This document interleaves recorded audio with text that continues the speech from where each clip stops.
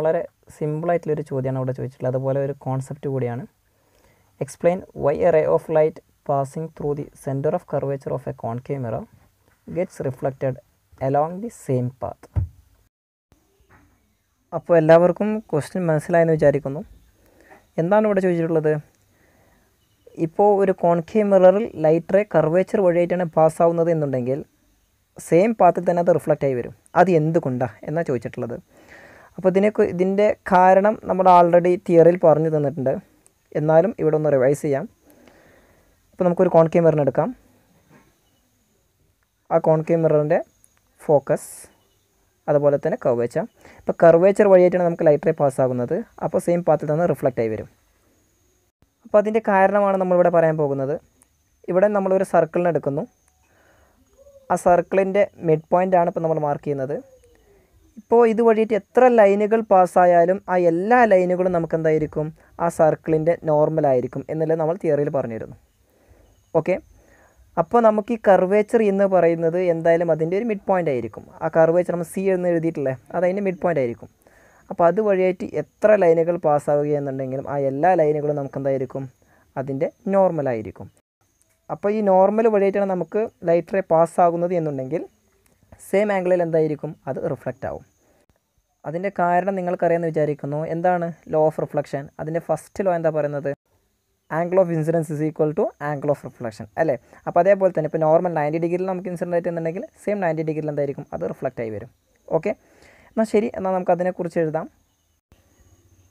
A ray of light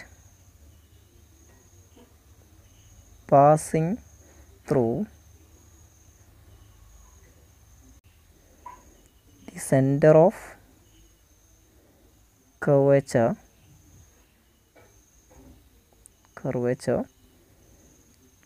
of a concave mirror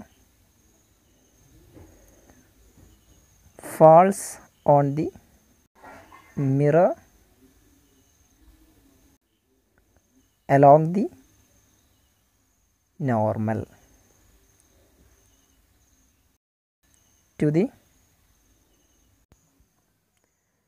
reflecting surface.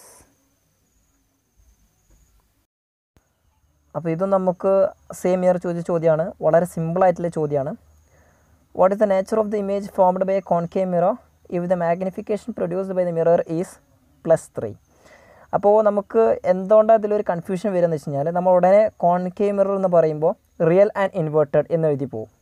Okay, പക്ഷേ നമുക്കിവിടെ തന്നിട്ടുള്ളത് +3 എന്നാണ്.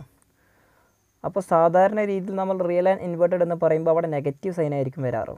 പക്ഷേ ഈ കേസിൽ നമുക്ക് അവിടെ പ്ലസ് തന്നതുകൊണ്ട് തന്നെ നമുക്ക് തന്നിരിക്കുന്ന ഇമേജ് എന്തായിരിക്കും? വിർച്വൽ ആയിരിക്കും. ഓക്കെ, അപ്പോൾ നമുക്ക് മാഗ്നിഫിക്കേഷൻ തന്നിട്ടുള്ളത് എന്താണ്? Magnification m = +3. അപ്പോൾ ഇവിടെ പോസിറ്റീവ് സൈൻ ഉള്ളത് കൊണ്ട് നമ്മൾ എന്താ പറയുക? Virtual and erect. എന്നാൽ നമുക്ക് അതിനെക്കുറിച്ച് എഴുതാം. The magnification produced by the mirror is +3. Therefore, the nature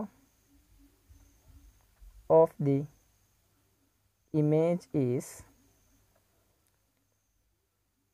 virtual and erect.